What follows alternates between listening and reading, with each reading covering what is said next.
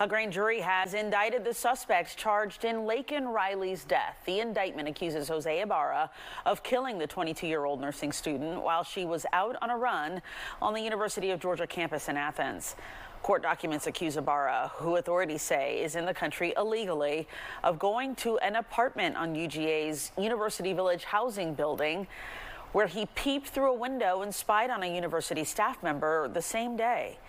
The Athens-Clarke County grand jury indicted him on several charges, including malice murder, kidnapping with bodily injury, and peeping Tom.